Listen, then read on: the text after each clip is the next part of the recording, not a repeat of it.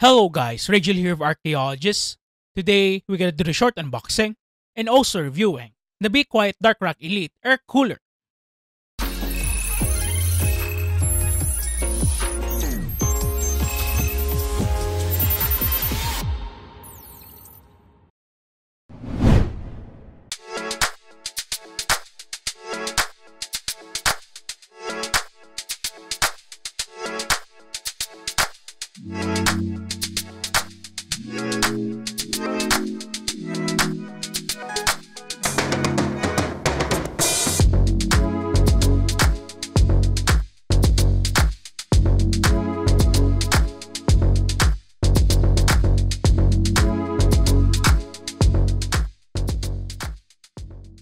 Let's do the unboxing.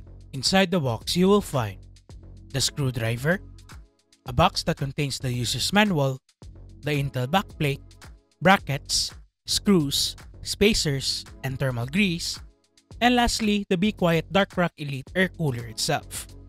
Let's go to the specifications and features. The Be Quiet Dark Elite has dimensions of 145 by 136 by 168 millimeters, with a weight of 1.34 kilograms. The Dark Elite is one of the newest air coolers in the Dark series. As with the previous series, it comes in all black color scheme. At the top, you will find a plastic border, a mesh one, and the one with the Be Quiet logo, which has RGB lighting around it. When you remove the plastic border, you will find the switch for the quiet and performance mode that affects the fan speed of the two fans. The middle fan, like the ASRock Pro 5, has a frame that can make the installation easy without using any fan clips. The fan in the middle is a silent wing fan with a size of 135mm and a speed of 1500 and 2000 RPM in quiet and performance mode. The fan can be connected through the 4-pin connector and a proprietary connector to the outer fan.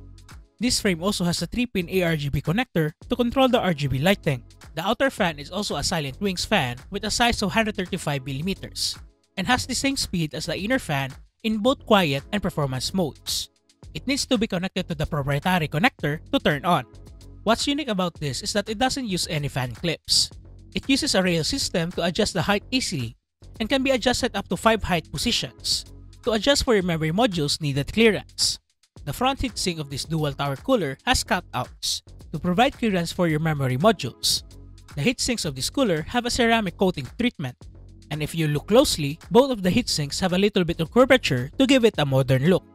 The same as the ASRock Pro 5, the ASRock Elite mounting plate is pre-attached and still using tension screws. This cooler has 7 heat pipes, and each of the heat pipes is 6mm in diameter. The base plate is made from copper and has a nickel finish to it. Let's install the air cooler.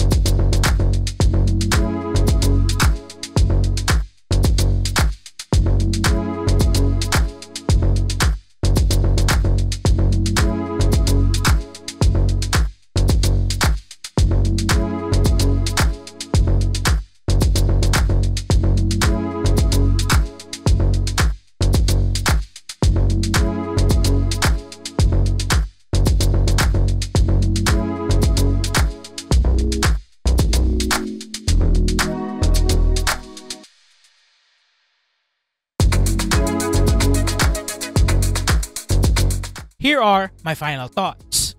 The ASRock Elite is the newest flagship cooler from Be Quiet, and they are adding a little hint of RGB lighting to their coolers, which means they are slowly giving in to their customers who wants RGB lighting. The RGB lighting of the cooler is minimal, but it's a great accent, so it's not overboard and doesn't take the premium and classy look of the cooler.